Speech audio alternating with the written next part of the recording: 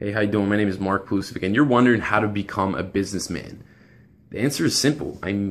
Read a lot, learn a lot. Warren Buffett said it himself. He said, it's good to learn from your mistakes. It's better to learn from other people's mistakes. There's no better way to learn from other people's mistakes than to read, than to seek out mentors, and to seek out people who are successful in what it is that you're doing and learn from their mistakes, learn from what they did wrong so you don't have to do the same thing. That's exactly what I do every day of my life. I read different books. I'm reading a book by Sam Walton, the founder of Walmart, and he has a thick book, a huge life story of him sharing all his mistakes, all his successes, all his ways of thinking, all his beliefs, all his ideas, and all that stuff is constantly being poured into my head. So it can't do anything but good for me. For me and my dreams of becoming a truly successful, highly successful entrepreneur. So it's a beautiful thing that it's a beautiful time period we live in, that you just found me on YouTube, most likely. You can search Warren Buffett, Bill Gates, Elon Musk, some of these great businessmen. You can search and listen to them speak and share, take in their ideas. That's the best way to become a businessman, a truly successful businessman, learning from the best of the best in anything that is that you do. So I'm also in the home-based business industry. I have my own business that I work from home. I'm doing this in my living room, and my office is in my room over there with my computer. All I need is a laptop and a computer. Even if you don't live anywhere, you can go to a library and build a business here. That's an amazing thing, an amazing time period that we live in today. So you definitely have the opportunity to become a truly successful businessman. Today, I'm gonna be here to help you out, show you some great people to learn from, some of the best. And I partnered, because I love learning from the best of the best. I've managed to surround myself with the best of the best in the home-based industry. So what I have right below this video is a link that I'm gonna take you to. Just click it right below, hbl.nxt-school.com. It's gonna take you to a free report I created for you that shows you 7 essential ideas of building a home-based business from anywhere in the world. And you're also gonna be able to watch a video that my partners, those same top-notch industry leaders, are sharing exactly why our business is, why we believe it's the best of the best, how our business works, and what we do to spread our business, basically. And hopefully it's something that you're interested in, and hopefully you're ready to get that journey of truly becoming a successful businessman. Either way, I thank you, and hopefully this video is of value to you.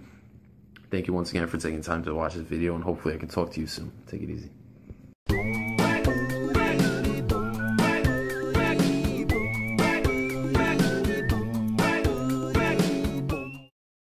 Dual agency is when a particular real estate agent or broker represents both the buyer and the seller. For instance, Keller Williams is a brokerage, and there is a broker of record whose license is registered as the broker for that office. If somebody from that office has a buyer and somebody else from that office has the seller, that's dual agency.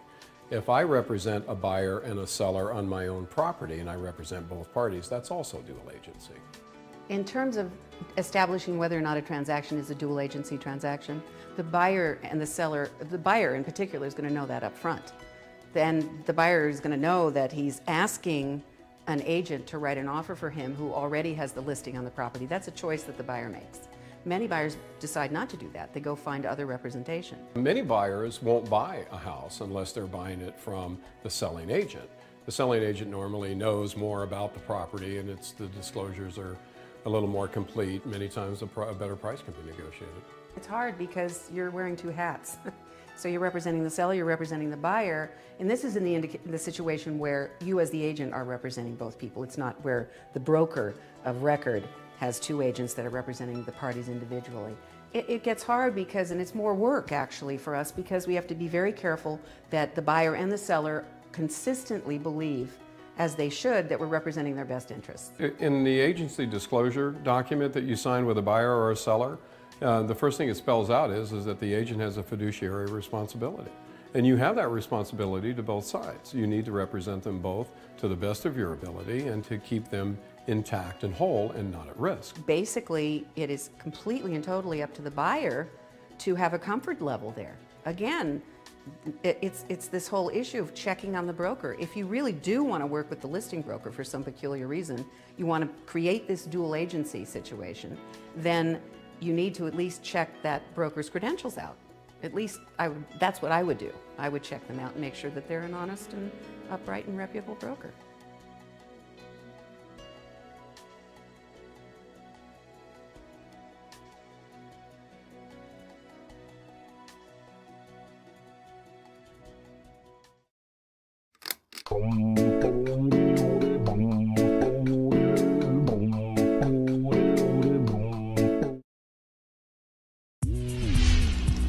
So this is part of my morning ritual.